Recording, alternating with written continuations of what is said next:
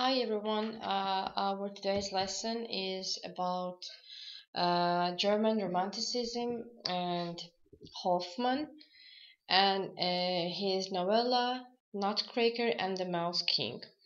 So let's get started. I would like to inform you that it's about our 3rd and 8th of April for our 2 lectures for these dates, and we have 3 contents according to our syllabi. The first one is German Romanticism, Ernst Theodor Amadeus Hoffmann and his literary activities, the Nutcracker and the Mouse King. And the second content is major themes, time, fate, and the loss of beauty, etc. in the Nutcracker and the Mouse King, and also analysis of motifs, characters, symbols in the Nutcracker and the Mouse King, and the use of literary elements in this novel.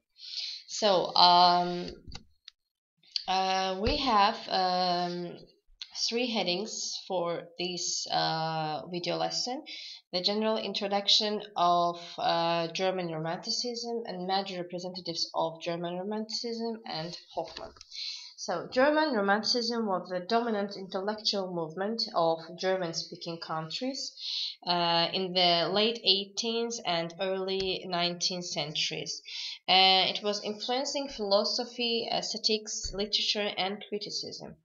And compared to English Romanticism, the German variety developed relatively early, and in the opening years coincided with Weimar Classicism. In contrast to the seriousness of English Romanticism, the German variety of Romanticism notably valued wit, humor, and beauty.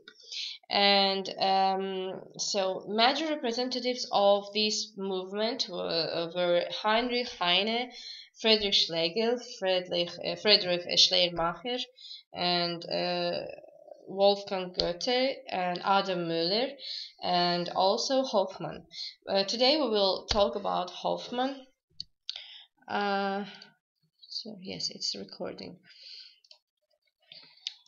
Sorry for stopping. So Hoffmann, a German romantic author of fantasy and gothic horror. So and he was a jurist, composer, music critic, and artist. And Hoffmann's stories highly influenced 19th century literature, and he is one of the major authors of the Romantic movement. So, let's talk about his literary activity.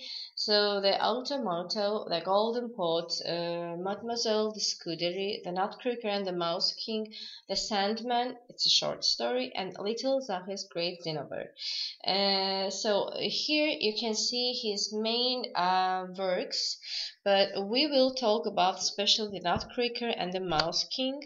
The Nutcracker and the Mouse King, Hoffmann's a well-known, most famous novella, is the inspiration for what remains the most performed ballad in the world. So that inspiration is second-hand. However, for the story told in the Christmas time tradition, the Nutcracker ballad suite is not technically an adaptation of Hoffmann's significantly different and darker original.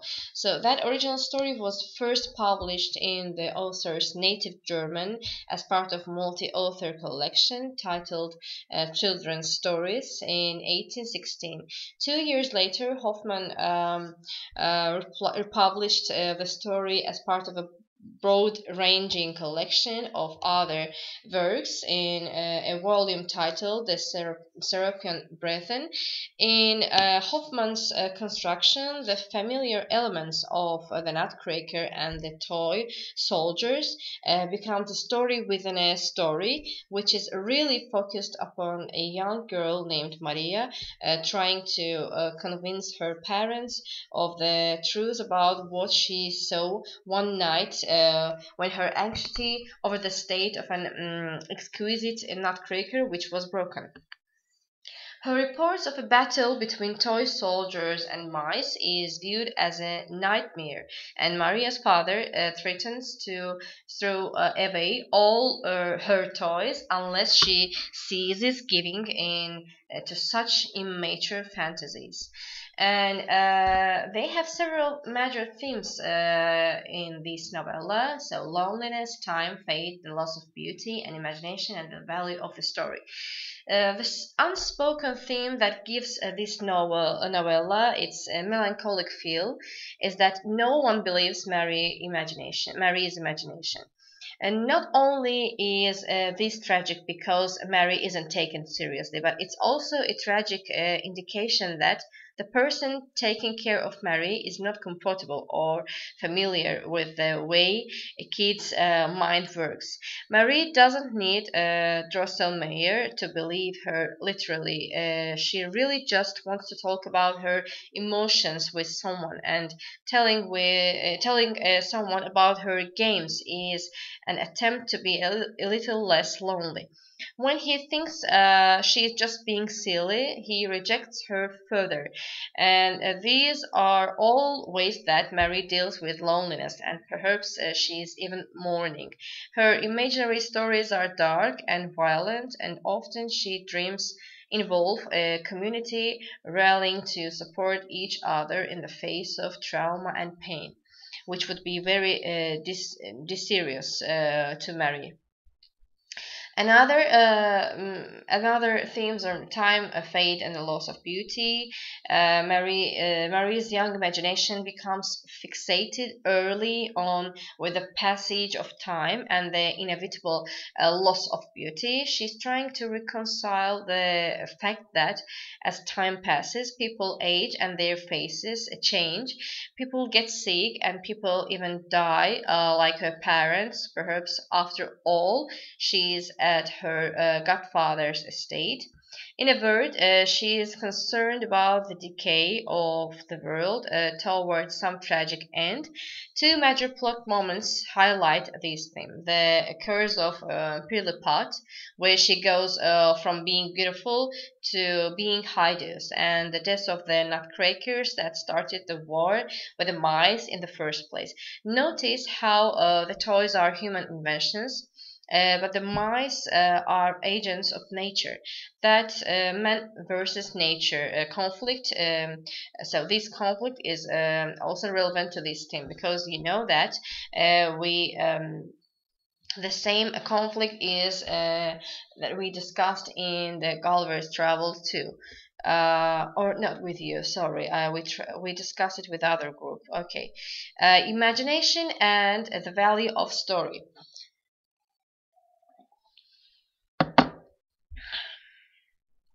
So this story features the brilliant imagination of a young girl during Christmas time, whose difficult life leaves her unable to sleep. At night, sometimes she wanders around her godfather's estate, and she imagines an entire world.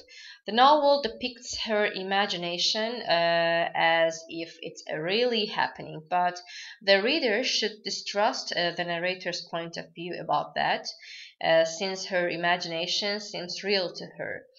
And that's one of the most important design features of the novel, that her imagination seems real because to her it's true. In a way, they are more true in a greater sense than if they had been literally true. When she creates stories from her imagination, she learns from them authentically. With this domain of play, she can work through the various pains and fears of her blossoming mind. So we talked about five major themes of this novella, and let's start to analyze this story. The story of a young girl's difficult, painful enlightenment to some basic truths about life on Earth, and Mary's imaginary world, and struggle with something specific. So this is the story of a young girl, and the reader could easily interpret this entire plot as an existential crisis. In that case, Drosselmeyer's gift of a clockwork world would be a way of showing Mary that chaos is necessary in life, or else everything is repetitive and boring, like that toy quickly becomes. She much preferred the dark chaos of her imaginary world, where the stakes are life and death, and where people take tragedy with communal support, and where no one is alone. Mary is probably mourning the death of her parents, which is implied in that they live with Drosselmeyer, who is their godfather. This newfound awareness of tragedy and death makes Mary's imaginary world into a tool that she uses to ask difficult questions about life than she can otherwise handle emotionally. Look for a moment at just how violent this 7-year-old's imagination is. She imagines a world of bitter warfare between two antithetical forces. She imagines the pain of loss for the community each time someone dies. Interestingly, she also imagines funeral rites and spells of mourning when bad things happen, and when the toy community loses someone, they all come together to support one another. So, based on this, the reader can guess safely that Mary is struggling with something specific. She wants Drosselmeyer to be in community with her so that he can help her more directly with the pain of her life. And she needs help and support from someone, and these stories are like cries for help through which she invites Drosselmeyer into her mind and emotions.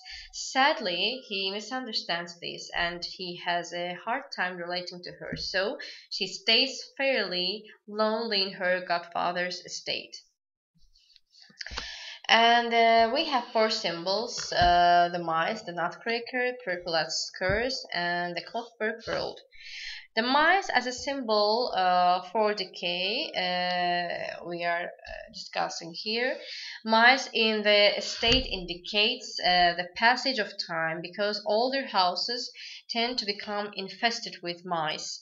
And mice are also animals, which means they represent nature, because they are literally compelled by their nature.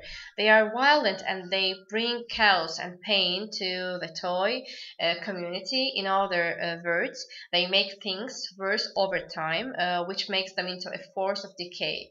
And the second symbol is the Nutcracker. One obvious symbol is the titular Nutcracker, imagined saver.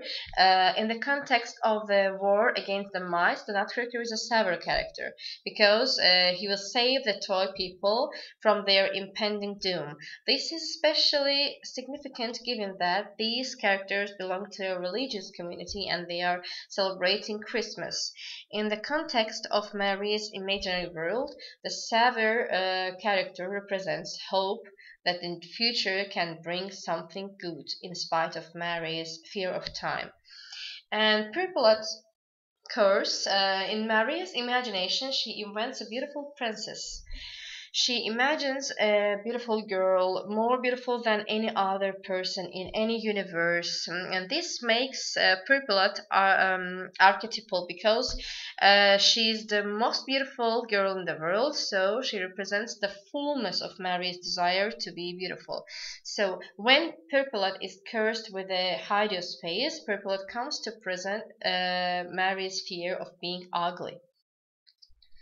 And the last symbol is clockwork world. When the children pester their godfather enough, they finally figure out that what it is that he made for them. And a little clockwork world with puppets that come out in time, like a cuckoo clock. They are fascinated by the world, but because the world is timed, it's predictable to them. And before very long, The kids are bored of the clock and they want something exciting and unpredictable. So Mary begins to invent an imaginary story about the toy world. The clock world represents the children's unlikely preference for unpredictability. It's as if they understand that they are supposed to be entertaining themselves. By the end of the book, we know why they are using their imaginations to deal with painful emotions. And also, I chose some quotations for you to analyze. Let's look at the first quote. "Oh, what an unhappy monarch I am." It's telling by King. Lady Mauserings did as she promised. She avenged herself of the royal family by biting the beautiful little princess. I sent you the text. I hope that you have already known these texts and you're already been aware of these original texts. That's what's written there. So if I tell you, "Oh, what an unhappy monarch I am," I think you understand what I mean. And so angelic purplet turned into a hideous creature. The queen shut herself away in the morning, and the wall of the king's study had to be padded, for he would often bang his head against them and crying, "Oh, what an unhappy monarch I am." And he put all the blame on the court clockmaker and the wizard and issued him an order. And the king wanted to have his beautiful daughter back, but he could not even imagine the outcome of his treats. And the second, "Take him away, take that horrible Nutcracker away." It's telling by Purplat, and I would like you to explain it. You know that it's my method. I don't like to explain everything by myself, and I would like to involve you to this analysis. For the next time, for our seminar, please try to find the analysis of this theme, this quotation from the text. And oh, poor me, what am I to say? It's the other quotation by Mary. So Mary had been so happy about the Nutcracker's victory that she hurried up to tell her family about it and the wonderful places she visited during the last night. And what she didn't expect was that nobody believed her. They laughed at her and at that silly story she invented. They only laughed harder when she tried to explain. So Marie went to her bedroom and retrieved 7 crowns of the Mouse King. Unfortunately, so sorry.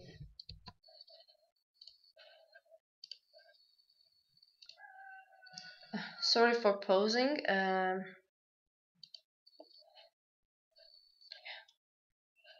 It's 12th slide. So unfortunately, it wasn't enough. For they called her a little liar, and then Marie started to cry, with telling, "Oh, poor me, what am I to say?" And the little girl said and cried violently. So because no one believed her. And of course, if you find some interesting quotes in this novella, you can share with me. I'm open to all of your opinions, so try to read carefully and analyze the quotes and all the novella. So literary elements, I would like you to know about these elements because they are really important. I will use these literary elements facts in your quizzes, in your revision, and if it would be in a test format, I will use it for your exam too. So, according to the genre, it's a short story, and the setting and context. The events of the story take place on Christmas Eve in the beginning of the 19th century, and the story is written from the third person of view. It's told by an omniscient narrator. And the narrator's tone is calm, and it seems that he enjoys telling this story immensely. Mood is mysterious, so tone is calm and mood is mysterious. Mary and the Nutcracker are the protagonists, whilst Lady Mouserings and her sons are the antagonists. So I'm repeating. Mary and the Nutcracker are the protagonists. Lady Mouserings and her sons are the antagonists. And the major conflict is person and obstacles. Mary has to fight with her family's mistrust, whilst the Nutcracker has to deal with the horrible spell and numerous enemies. So this is the major conflict of this novella. So thanks for watching, and try to analyze what I gave to you as a home task, and see you on our seminar. I will create the quiz for you according to our new lesson, and you all must have this novella in a PDF format. I hope that you learned, and it would be interesting for you after watching PPT and video lesson.